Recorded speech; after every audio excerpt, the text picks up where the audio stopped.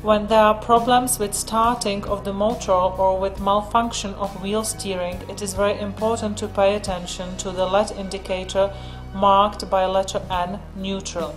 If this indicator doesn't light after turning the mower on, or is just flickering, there is most likely problem in the servomotor steering. The flashing LED indicates worn servomotor, which is necessary to replace.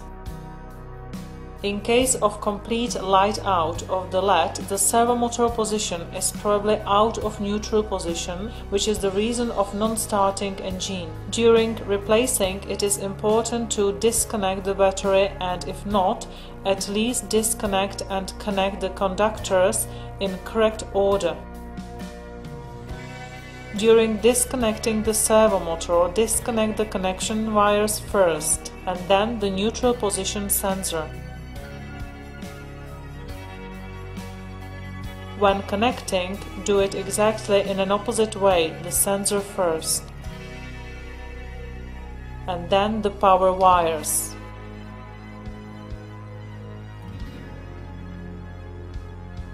In case of disconnecting the position sensor first, the servomotor uncontrollably deflected to one side, out of the center, so the neutral position. After turning the mower on and off, you can manually move the lever back to center position to light the indicator. And mark the stator position which we are dismounting.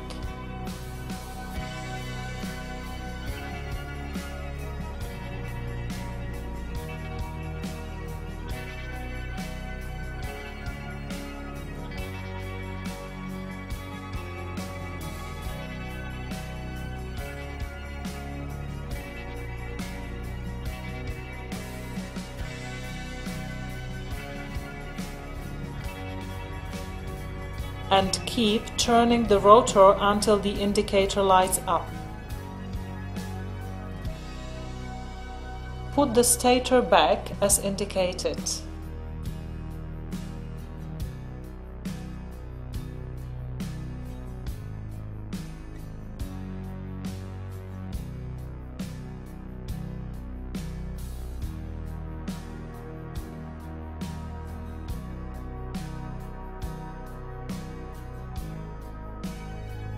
When installing new servomotor steering into the old type of mower, use cable reduction, otherwise the servomotor deflects out of the neutral position.